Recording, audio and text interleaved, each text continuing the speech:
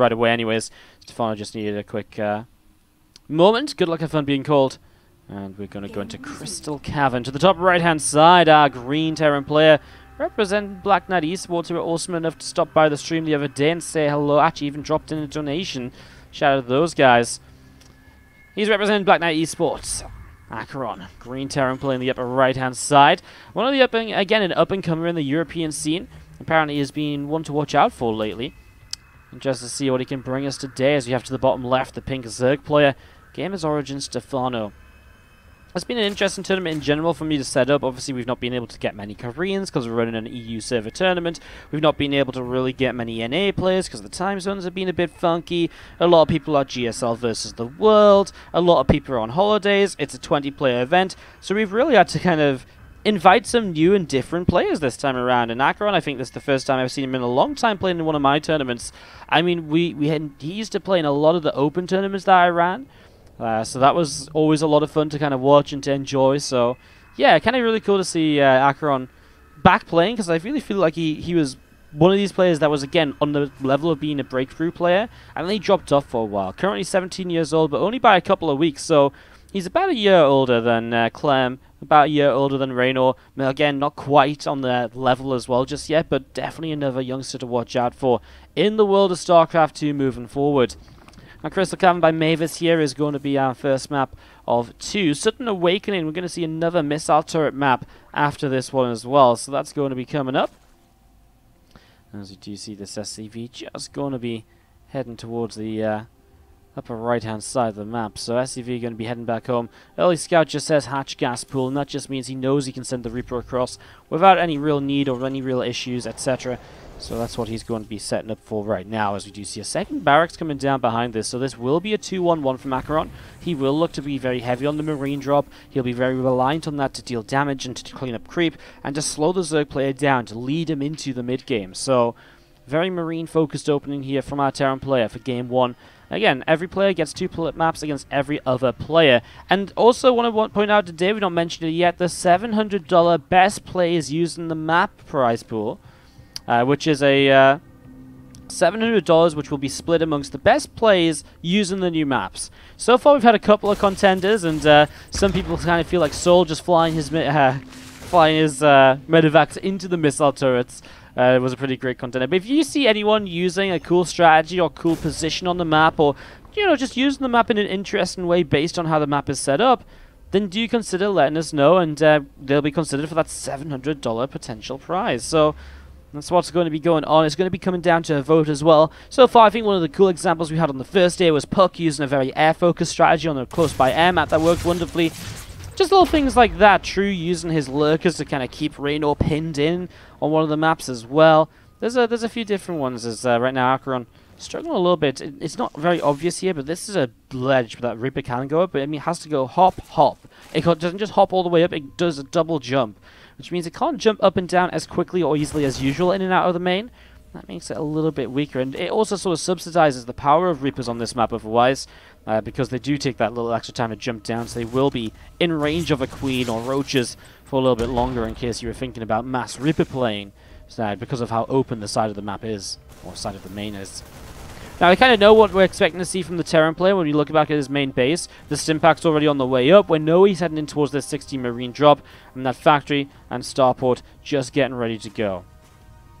So factory and starport getting rolling as we head on into this and continue through. What's up, Jalavaliki? This is only our 3rd game of the day. It's only our 3rd game of the day, so we've not had many just yet. And actually, we've got your map coming up in the next game, Sudden Awakening, coming in for map number 2. So, you are right on time, bro. Right on time. What's up, Mavis, as well, our map maker of this map in the chat, too. Obviously, these map makers have an iteration phase after this. They get a chance after the tournament, and after seeing pros play on their map, they get the chance to go and make changes and to make edits before the public voting opens. And of course, do make sure to keep in mind the public voting phase and make sure you get involved if you're enjoying the contest. There's no reason for you not to get involved. Think about which maps you like, look at the changes that get made, maybe the maps you don't like, the issues you have with them get fixed. Make sure you vote publicly, starting, I actually, I'm not going to lie, I don't know the date exactly, but it's probably about a week and a half or so, 2 weeks maybe from now.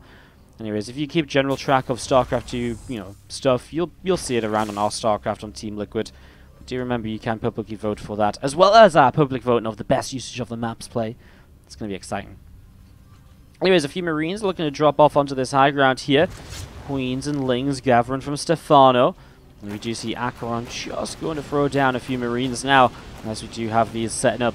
And they're going to get ready to push on forwards in towards this creep spread. Again, a couple of crypt tumors are being pushed forwards at the moment, so he wants to try and start cleaning this up. There's a scan, only gets one crypt tumor here. He got that active one, obviously, but only gets one behind it. The Lings and Queens are a big threat at the moment, as we do see Stephano already taking a 4th hatchery.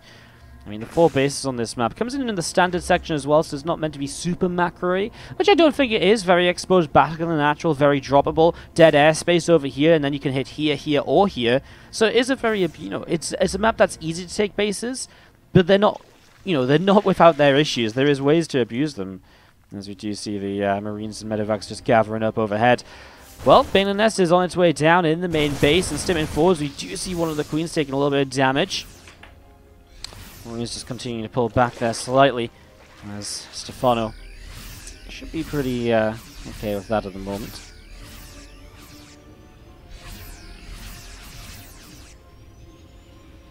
So just a small second while I host up another game on the other screen. Again, we've got a couple matches playing at the same time right now. We will have all the games casted. 7 matches are going to be cast live, 3 games casted from replays at the end. And we just have those already playing to, again, just minimize the amount of time the players have to sit around and be present, just to make their day a little bit shorter rather than slogging it out with us, just in case some games really do drag on.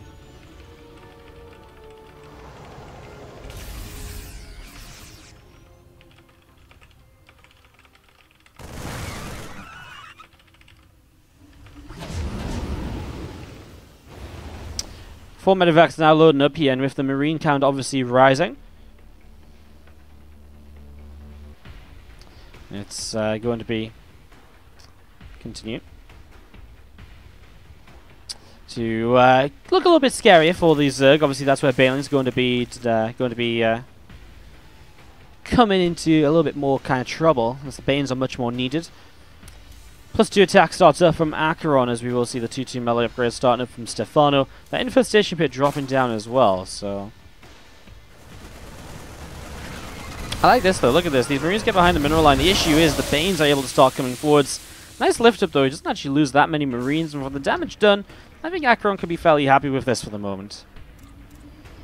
Now the Hive starting up from Stephano in the main. We do see 2-2 upgrades starting from Aqueron as well. And the melee upgrades from Stephano just about halfway done. So, still moving through with those melee upgrades now, as we have a few more Crypt Tumors continue to press forwards. Crypt Tumors coming all around the map. I mean, the Crypt's just kind of insane, especially considering it's a 2-1-1 opening. This Crypt should be a little bit more contained. Now, it's not a huge map, remember, as well, so that will help the Crypt kind of look like it's crazy, when in reality, it's just a couple scans away from actually being much more under control. It is just giving Stephano this freedom, however, to run away up the left-hand side of the map. A 5th base already being thrown on down here.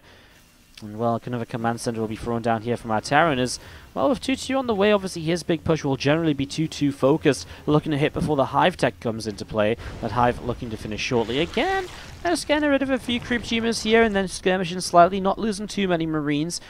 Generally, the idea of the Terran army is to retain as much as possible. The more units you retain, the better it's going to be, the better time you're going to have. Now, you do see Stephano is just going to have an Overlord just off to the side here. You see Marines coming in and picking off another Zergling. Stephano in general, I mean, the next set of upgrades starts, he's already getting his Hive Tech into play. Not actually going in towards anything like Ultras or anything, though. I mean, he's just playing this Masterling Bane style, and it's just so Stephano. From way back on Wings of Liberty, it was, this was a map which was... he was a player who would always kind of play those fast upgrades, Ling Bane, and then into Infestors, and he really kind of pioneered that style. So really kind of cool to see him just playing Masterling Bane again and again, and he has been doing this for the last year or so too. He's been very much so an advocate of this style compared to just kind of playing Ling Bane Hydra and the rest of it. What's up, Dovenwolf in the chat with the 700 bits. Dude, thank you so much for the 700 bits. Appreciate the support. Thank you very much. Means a lot, bro, and hope you're having a great day as we see Lings trying to jump on towards that command center again, but not actually going to be successful. So they're going to be pushed away off to the left-hand side. Now you do see the adrenal glands is, again, just on the way up here from Stephano right now, so still coming on through. Marines, tanks pressing forwards. Aqueron just sieging those up, as we'll see a couple of these troop units being cleaned out. This is the issue, he can't look to hit with 2-2, so what does he do here? Maybe try and get towards a 4th base, play defensively, and just start moving in towards that later game, where you're maxed out with your own 3-3, getting your Liberators and goes to maybe deal with an Ultras tech switch here. There's a couple different options. I mean, he's not kind of completely doomed. He's cleaning out a lot of this creep now on this top side, actually, so it will open up one pathway for him to potentially move through into the middle. More Zerglings being cleaned out here. Again, both players maxing out, as Stephano will finally get rid of these Marines. But here we go, Aqueron sees the opportunity. And this is a map which has these very interesting pathways in the center, which allows for Stephano to obviously come in from different angles, but it's always going to be through choke points. And I love this little ridge along here, because actually Aqueron can use that right now to push through. And he has really kind of created space for himself on the map in the last few moments. And now he's going to get himself maybe a Queen extra, starting to split against a couple of Banes out of here. A little bit of a lift up as well. Marauders now dropping back down. Ling Bane to the right-hand side. The wall-off. Oh, it's not actually a full wall-off. The Banes are going to crash in anyways. Bio's already stimming home. The SCVs will split away. There's a lot of Ling Bane from Stephano, though. And Marauders are doing a good job tanking a lot of the Bane connections. Honestly, not the best of run-bys. Stephano, meanwhile, takes a big fight in the center. Again, it's difficult with the way that this map is set up, but he's able to kind of start pushing forwards. A lot of his supply, though, is in reinforcements. 100+ Zerglings in production for a moment there. Our Terran player will survive and may not have the momentum to push forwards, may not have the units to push forwards, but he'll survive, and Stephano doesn't have a ton of gas. Okay, that's because he actually already started the 43 Banelings. Okay, so Banes are on the way through. Alright then, we're going to be seeing a few more Banes continue to come on in. Biostims once again. Tanks will start to fire. The Marines, the Marauders continue to pull backwards here. The Banes are going to crash in. The Bio will surround it. That's a GG in Crystal Cavern. Stephano takes it. So let's go into this and let's introduce our players down to the upper right-hand side. On the right-hand side of the turret wall, it is our green Terran Aqueron. And he is going up against the red Zerg to the upper left side.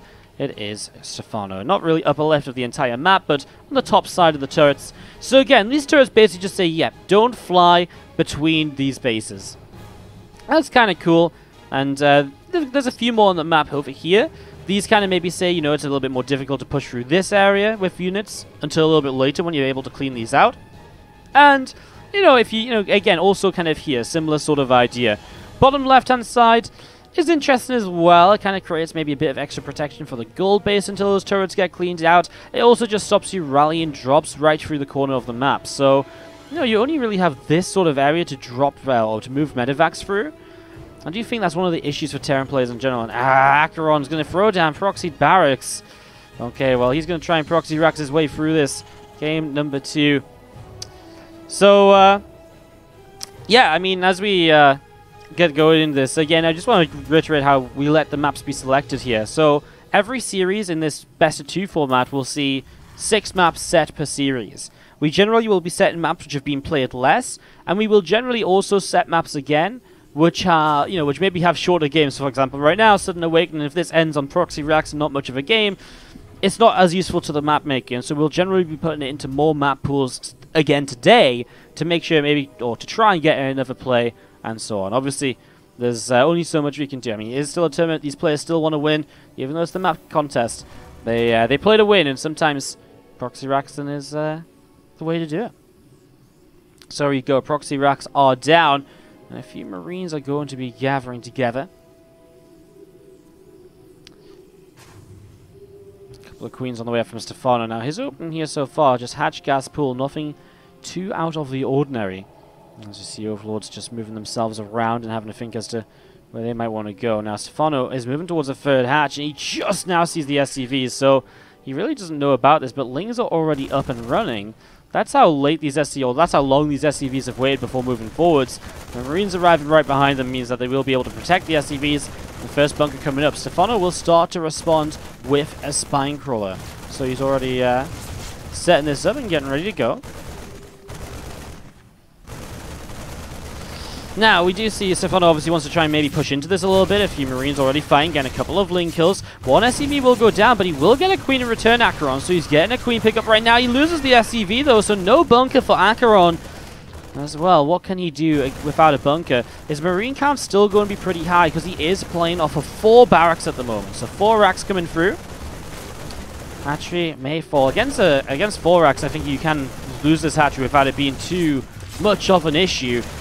Spine Crawler's starting to push on forwards. First Spine will go down. No Transfuse keeps it alive. Lings will push in to protect it. He needs to kill the Spine Crawler, I think, and he'll get it.